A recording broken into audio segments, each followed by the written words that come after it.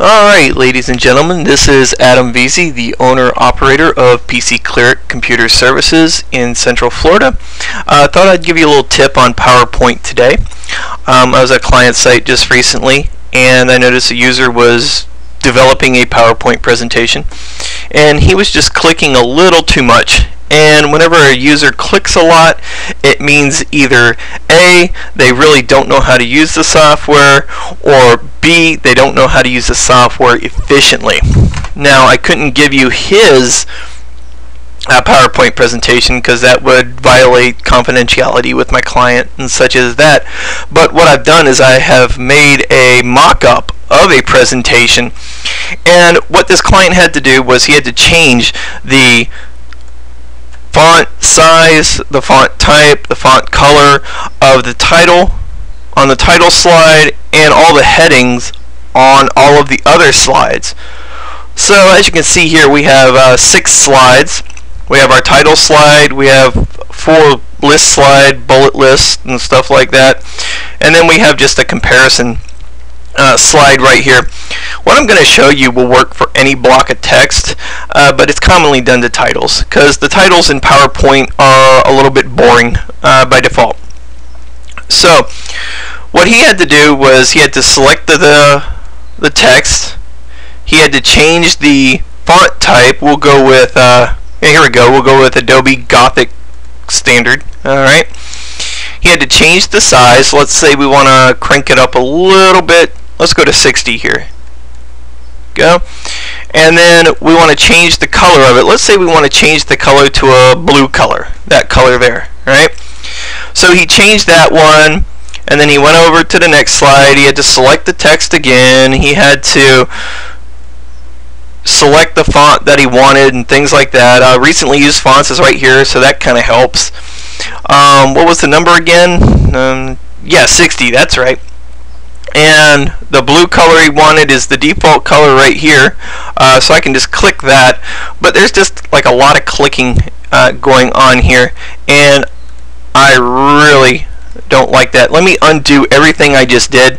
Let me show you a more efficient way to do this through Format Painter.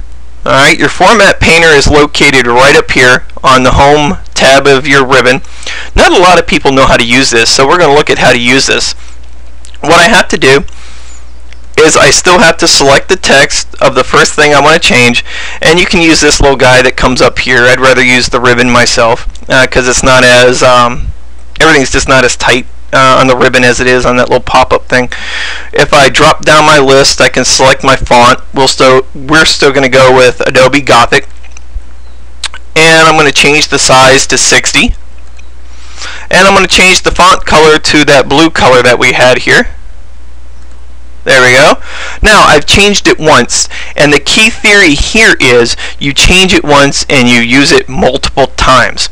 So what I'm going to do is I'm going to select what I just changed, and I'm going to click on Format Painter. Okay. When I click on Format Painter, you notice how the background of the Format Painter is orange now? I can click on my next slide, and my mouse pointer has a little paintbrush beside it now. Whoops, there we go. Let me try this again. A little tricky at first when you're trying to talk and do it at the same time. Okay. Go. And boom, it changes it for me. Okay? And the only problem is that I have to turn the Format Painter on again to use it again. Alright? Let me undo this one that I just did. I'm going to keep this one here.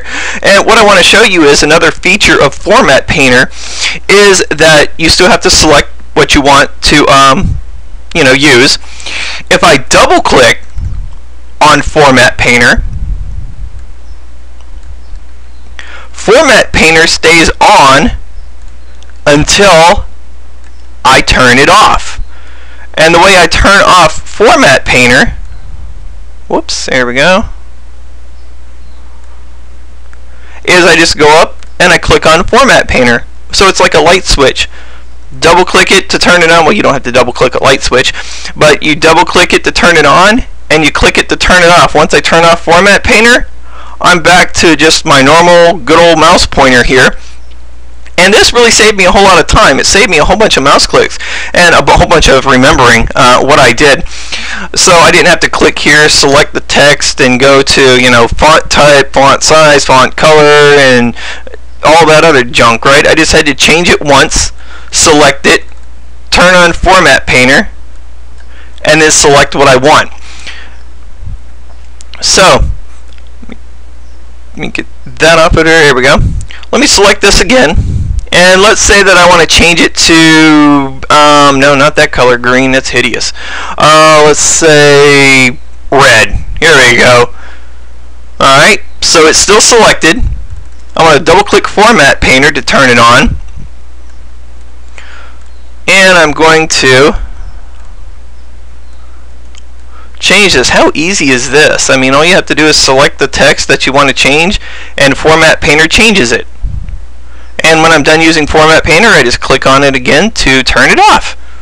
Alright, I really thought somebody would be able to use this tip, because people are always changing things in PowerPoint, and it's kind of a pain to change a PowerPoint slide that's 6 slides, much less something like 30 or 50 slides.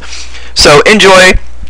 Again, my name is Adam Veazey with PC Clear Computer Services in Central Florida. Have a great day and use this. This is easy to use.